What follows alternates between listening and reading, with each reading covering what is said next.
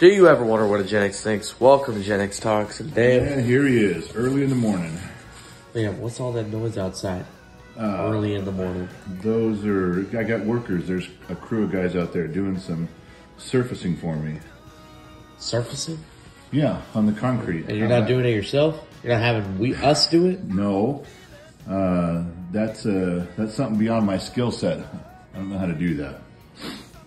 You don't know how to do surfacing work? Yep. I can't, there is some stuff I don't know how to do, man. But you're the smartest guy I know. Why don't you just don't know how to, you ever learn how to do it? Well, thank you for saying that, but sometimes being the smartest person is knowing when there's things above your pay grade. I'm smart enough to know that I don't know everything. You should learn that lesson too. Is that a thing? You can be smart enough to not know? Yeah, that's one of the key elements of get smart enough to know you don't know everything. That's right. That makes sense. It makes perfect sense.